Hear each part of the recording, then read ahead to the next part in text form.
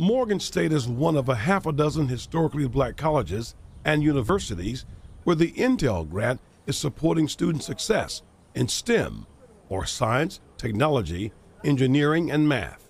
It's going to support 25 two-year fellowships for students in Morgan.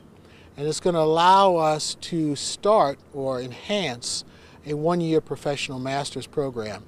Morgan's share of the grant is $750,000 over 3 years. It'll be used to build up the school's computer science, computer engineering, and electrical engineering programs. It's a good feeling. It's a good feeling to receive some extra help. These engineering students say they see the value of private sector investments made in schools like Morgan State. I think it's outstanding. You know, the HBCUs do fall short on funding from time to time. So the fact that Intel is giving us a little extra money, it really is going to help out the program here. Besides building up STEM programs, Intel is also hoping its grant will help to increase the number of students choosing to study in the field of engineering.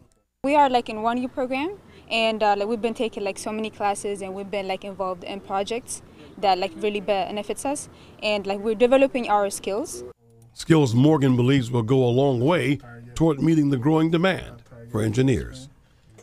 Now, besides Morgan, Florida A&M, Howard, North Carolina A&T, Prairie View, and Tuskegee universities will also benefit from that Intel grant.